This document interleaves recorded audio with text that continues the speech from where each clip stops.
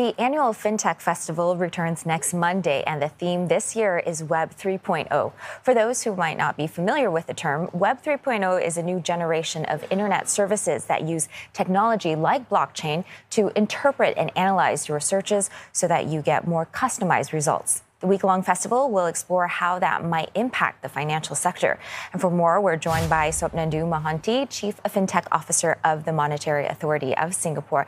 Thank you very much for joining us. Can you explain the significance of Web 3.0 and why the focus at FinTech Fest this year? Well, thanks for having me. And exciting topic, exciting time. One thing we focus in Singapore FinTech Festival is either a real economy issue or we look at the future. And I think the future has come through the Web 3.0. You rightly spoke about it. That is all about faster website, better use of data, machine intelligence. So all these are coming together. It's at a very interesting time. And there'll be a major shift of financial sector riding on this new infrastructure, coming with new services, better product, much more wider set of product, better customer experience, and hence a much better outcome.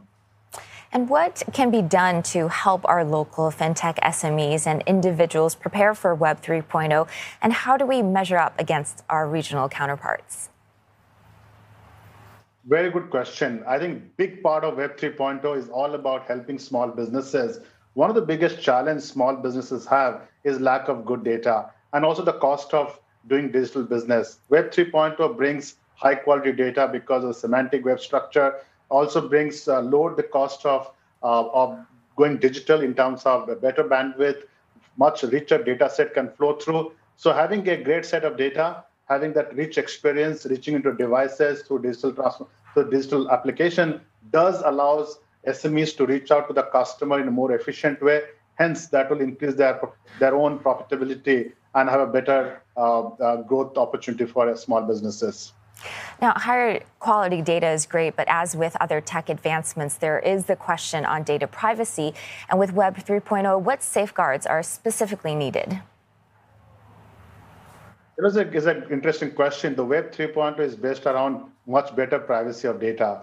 And it's all about how do individuals have a better control about the ID, the data. It's much about what peer-to-peer transactions are going to come through. So almost the central design and the construct of Web 3.0 is all about yourself as an individual. So I would assume that a lot of these applications which are going to build on Web 3.0 will have a better privacy, better data protection structure than what we see today.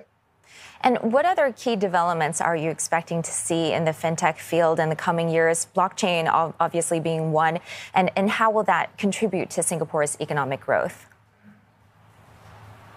One thing is for sure that fintech has had a lot of value to the economy because if you look at year over year, this year, the total fintech investment in Singapore over the last 3 quarters is close to $3 billion, as against the whole year last year, billion plus investment. So 3 times jump in investment in fintech startups in Singapore. More new jobs are getting created.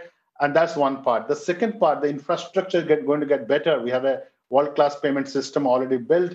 We are going to see a much more stronger data infrastructure. Also, we'll see a lot of companies who are going to specialize on this Web 3.0 stack are going to serve the market around us, especially the growing ASEAN market, the growing Indian market, and also go further down to Africa.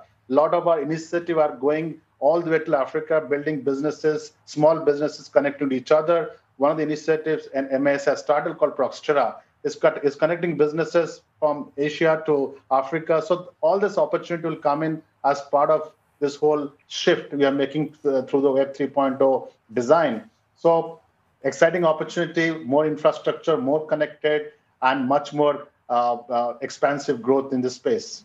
Well, we look forward to the FinTech Festival next week. That was Sopnendu Mohanty, Chief FinTech Officer of the Monetary Authority of Singapore.